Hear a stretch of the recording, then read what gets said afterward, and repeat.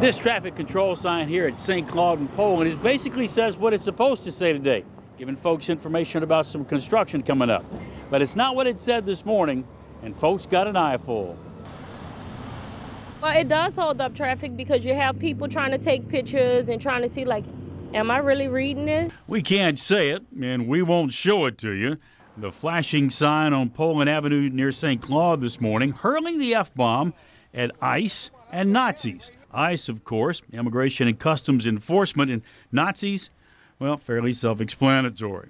People stopped, took pictures, gawked, took more pictures, backed up traffic, took more pictures. Reaction to the not-so-flowery language varied. Does the language on it bother you? No. ICE and Nazis bother me a bit more.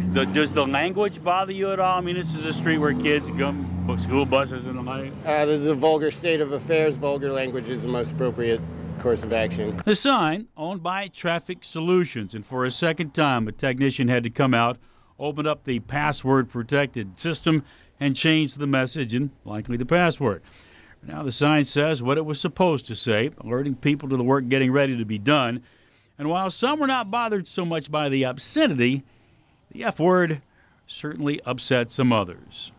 I think it's totally disrespectful because every morning you have to bring your kids to school and they reading the signs and it's like, who does this?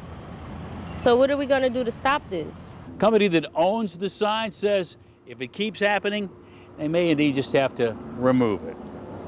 Guys, back to you.